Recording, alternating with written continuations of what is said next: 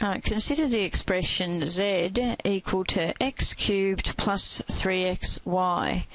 And let's have a look at how we find both first order and second order partial derivatives of z. And first of all, the first order partial derivative dz dx. To find that, we need to treat y as a constant.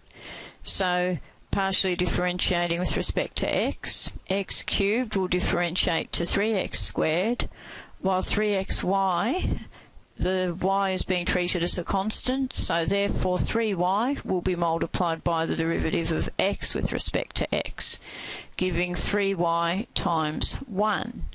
Therefore, dz dx simplifies down to become 3x squared plus 3y.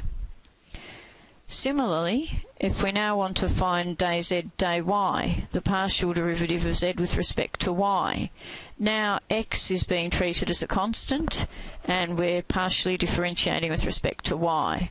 Therefore, if x cubed is treated as a constant, the derivative of a constant is 0, and then 3xy will become 3x times the derivative of y with respect to y, so that will just be 3x times 1.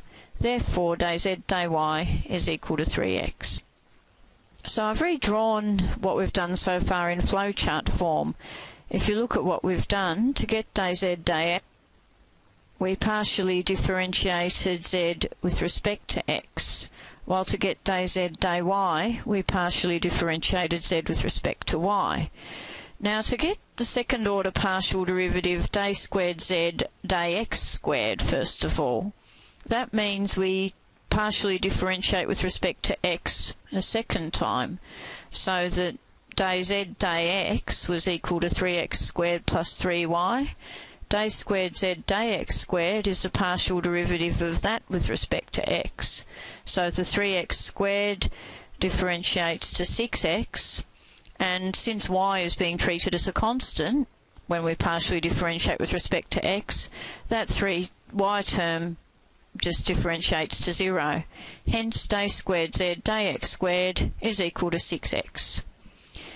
The next second order partial derivative we can compute is d squared z dy dx, and what that notation means is it means first partially differentiate with respect to x, as we've done here, and then partially differentiate with respect to y. So that means that d squared z dy dx will be the partial derivative with respect to y of 3x squared plus 3y.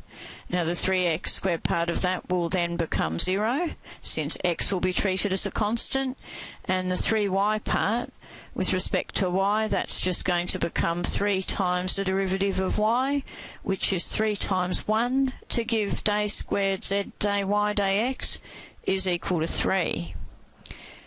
Now let's go along the other branch of our flowchart. We found dz dy, and so from there we can find d squared z dx dy. What does this notation mean? Well, this notation means first partially differentiate with respect to y, as we've done here, and then with respect to x. So partially differentiating this result with respect to x, 3x will just differentiate to 3 in that case. And you might notice that these two partial derivatives, d squared z dy dx and d squared z dx dy, are equal. That is not a coincidence.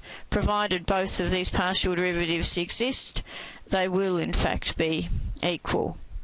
Now the final second order partial derivative that we usually like to find is d squared z dy squared.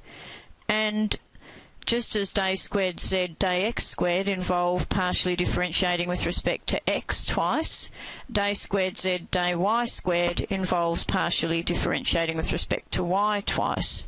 So we've already done it once here to get 3x, then partially differentiating the result 3x with respect to y again. No y's in there at all, so 3x is just treated like a constant, meaning the partial derivative of that is in fact 0. So these four along the bottom here are our 4 second order partial derivatives. d squared z dx squared is found by partially differentiating with respect to x twice. d squared z dy squared, partially differentiate with respect to y twice, while day squared z day y day x was partial derivative with respect to x, followed by the partial derivative of that result with respect to y, and day squared z day x day y was partially differentiating with respect to y, then the result of that with respect to x. So these are our second order partial derivatives.